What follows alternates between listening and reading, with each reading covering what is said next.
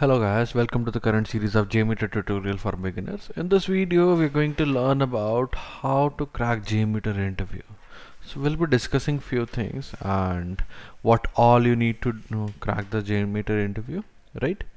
Now, you cannot crack JMeter interview with these things. You can start up working with JMeter. You can get to understand JMeter, how it works and how you can make use of it in your test cases. But again, this is not enough. This content is not enough. So this playlist is not enough for that. You need to learn a lot of things. For example, here, right? So we have a lot of things here. For example, you need to learn more about thread groups. There is not a simple thread group. There are a lot of other thread groups as well, right? There are assertions that you may need to use. There are pre-processors, post-processors. You may need to extract data, right? So there are a lot of things that you would be needing, and one main thing that is to one main thing that is, it does not take 6 to 10 weeks to work with JMeter, right? You can start working with JMeter. You can get to understand JMeter. JMeter is very fast. It will take at least 2 to 3 months of, just a second, I made a spelling mistake, months of practice.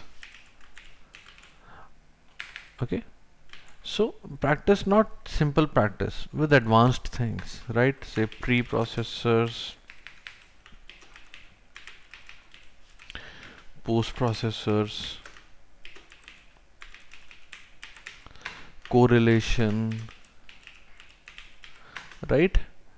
And say few other things, say different thread groups, right? Now you should be ready with all these things once you're say up for interview, right? One main thing that everyone has in mind is that we are going to have some frameworks in JMeter. Actually, there are no frameworks in performance testing. Then what is there, right? So performance testing is all about hit and trial. You hit something, you try something, and then you work with that, right? So you put on a load, you check the performance, and then you work with it. And the question is, where do you put on the load? So we go with happy path scenario.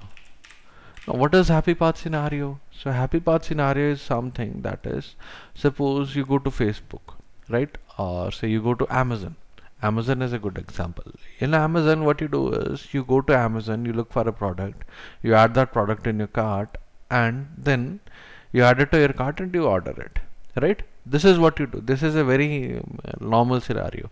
What's a rare scenario? A person would come and try contacting Amazon people. Say they'll go to contact us page, right?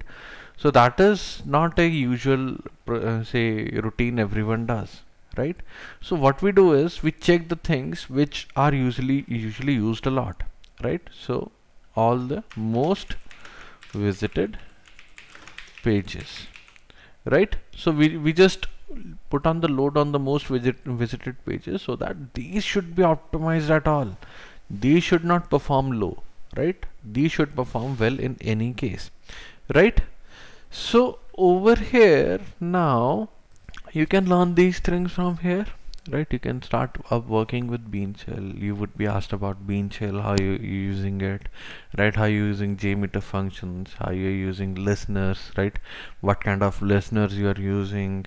Then say in a normal test case, timers are very important. These are used to replicate human delays, right?